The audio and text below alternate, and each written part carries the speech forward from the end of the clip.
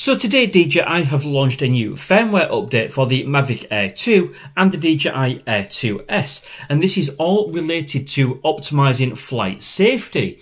Now, I think this is a really major update potentially, because pretty much since I got my Air 2S, for example, I have never really been getting the performance that I was expecting and what I paid for.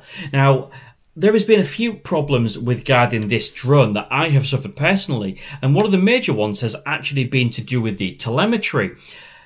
Basically, from the start, the telemetry on this has not been showing correctly, so it's been showing a lot lower, sometimes even showing as a negative when I am on completely flat ground. That, of course, is a major problem because you might, without meaning to, break your local laws and regulations. If the drone is showing that it's flying lower than what it actually is, you could easily break that upper ceiling. Here in the UK, that's 120 meters or 400 feet quite easily, and you wouldn't even know about it. Of course, that could cause some serious implications.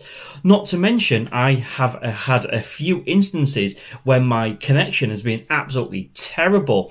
This is supposed to have OcuSync 3.0, and so far, I just haven't seen the benefit of that, to the point where on this video that I'm showing you now, I was flying and I got a disconnection only a couple of meters away from where I was.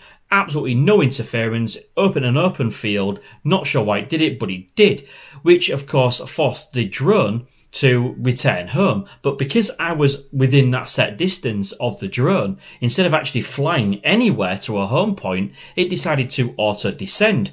Of course, the problem here is it was hovering over a river and it was about to descend straight into some water. Absolute nightmare.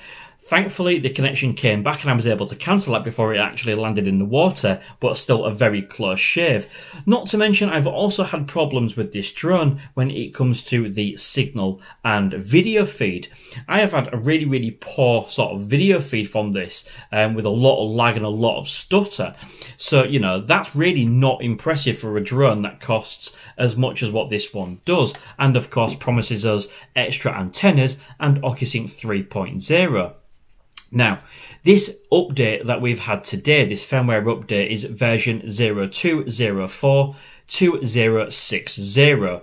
And hopefully, you know, some of these safety features, or, well, hopefully some of the features that I've spoken about in this video will actually be improved and updated.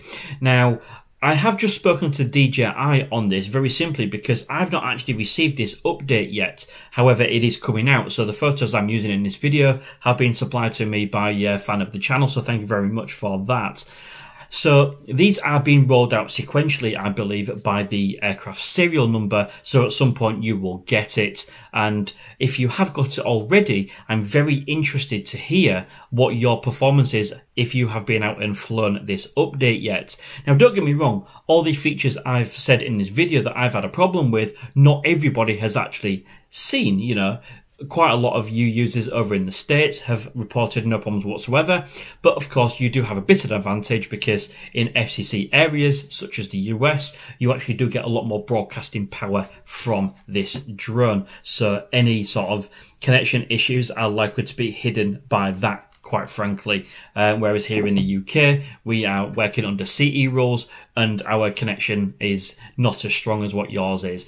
So yeah, hopefully this will come to me soon and I can get out and test it. Like I say, if you've already managed to successfully install this update and you've been out for a flight, please do let me know your findings, and of course as soon as I get it I will be out and I will be testing it for myself. So let me know your thoughts in the comment section below. Thank you very much for watching and see you again soon.